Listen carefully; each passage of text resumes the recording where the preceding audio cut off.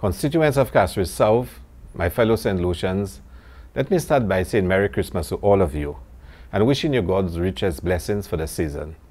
As we enjoy the festive season, let us not forget those who have succumbed to COVID-19, but forever cherish the fond memories that we have shared with them.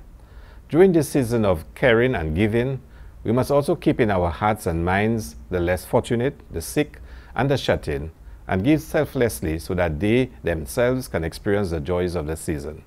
COVID-19 has tested our resolve as St. Lucians for the better part of 2 years, taken away from all the exciting traditions and activities that we enjoy.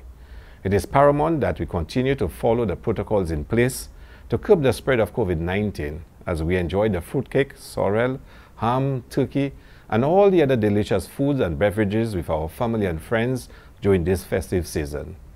The country has survived 4 prior waves of this virus, and we want to ensure that we do not spike again in the new year. We have been tasked by the people of St. Lucia to rebuild the moral fabric of our nation that was put under immense pressure over the last 5 years. We are our brothers and sisters' keeper. The way forward will be challenging, but we need to work together as one nation, one people, to continue to develop this beautiful island that we call our home. Our nation is built on a system of camaraderie, cooperation, and kudme.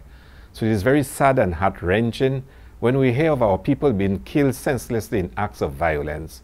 I want to make a special appeal to all St. Lucians to settle disputes amicably and not by violence and hatred. Let us love, cherish, and value thy neighbor.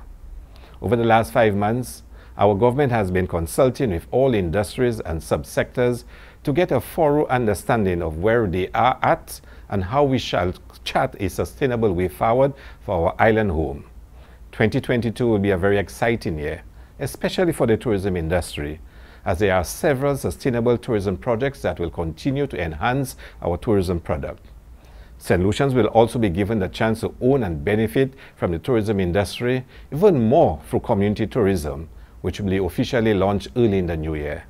Visitors will best remember us for the local experiences and culture that we share with them.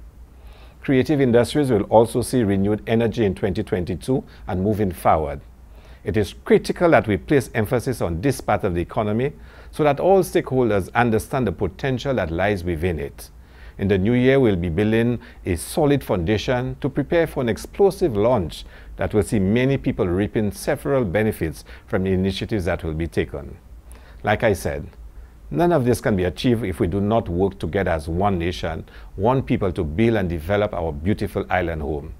Let us be proud of where we have come from and where we are headed. The future looks bright, and with every journey through time, there will be challenges. But let us not be shaken, but rather use them as lessons to grow and prosper. Once again, a heartfelt Merry Christmas and a prosperous New Year to all, and wishing nothing but health, wealth, strength, and prosperity to you, your family, and our nation as we look towards a success-filled 2022. God bless. Thank you very much.